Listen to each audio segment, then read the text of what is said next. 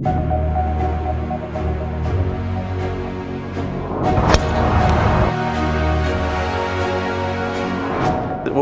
again, ladies and gents, to Bushwillow number 7. Sneaky little par 4. I think this whole golf course is very tricky and sneaky. Definitely. People underestimate it. And right now on the 7th, you look in from the white tees here, 360 meters. So 260 to the corner and leaving yourself with 100 meters in. Always remember, left, you're going to be dead. There's no chance of actually getting to the green in 2 unless you can hit through trees. Try and get more towards the right hand side before the willow on the elbow or on the corner of the dog leg. That's a really good open spot, good line back into the green. So we a little bit clever today. Want that 200 meters, 220 meters to the elbow. So if you stand on the tee box, you'll see that there's a nice little ridge there. As the ridge comes down, there's some kind of Christmas tree. That's a great line. If you can hit towards that line, whether you're hitting a cut or a draw or straight, that's going to be your line. Ricky, I made a bogey, so it's definitely your turn. And you are. There we go. Yeah, there we go.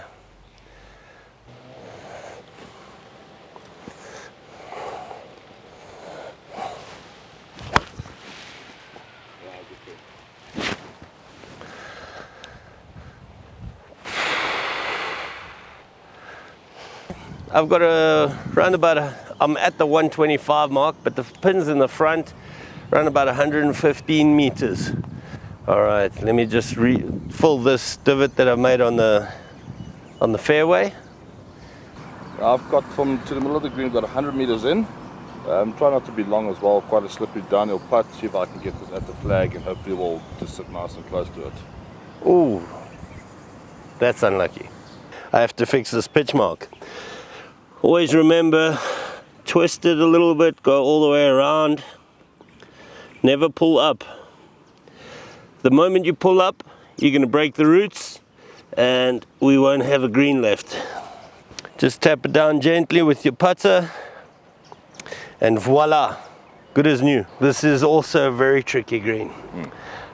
Slopes a lot from the back to the front with a lot of, if you're standing at the back, right to left towards the water. Yes.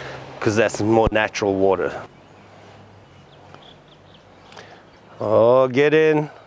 Roll out. Unlucky. Mind if I finish with it? No worries, you can tap that one in, thank you. Good. Just a bit too hard through the break. It's important, if you do go and mark your ball and line it up, it's very important to have the marker put down first before moving or touching your ball on the green. 100%, yeah. Marker straight behind the ball, either a tee or a marker. That's behind correct. The ball, line it up. As soon as you're happy, take the marker away, the ball is in play. Perfect. Ah.